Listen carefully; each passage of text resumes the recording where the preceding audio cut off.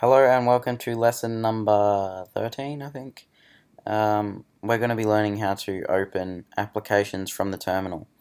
So, this is my applications folder, and if I was to go command up, which takes me up one folder, it's on the Macintosh hard drive, so the root of the hard drive, and straight in applications. And then here are my applications. So, I don't have too many applications on here, to be honest. Just the stuff I use a lot and the stuff I need. So yeah, I'm just showing you where it is because the file path. We need the file path to open it. So what we're doing here is we type open, and then the file path. And like I said, it's on the root, so remember the slash, and then it was in applications. Oops.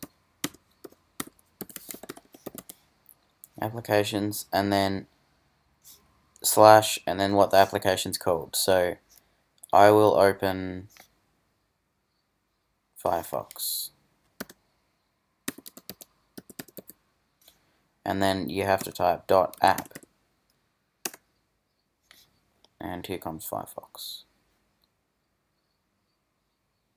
and it's just alerting me. I'm going to click cancel because I don't really need it to open, but I'll try it with a different application just to show you it works with all of them.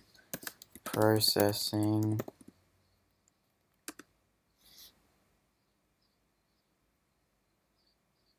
And basically any app's going to open as long as it's in that folder. Like if I typed terminal,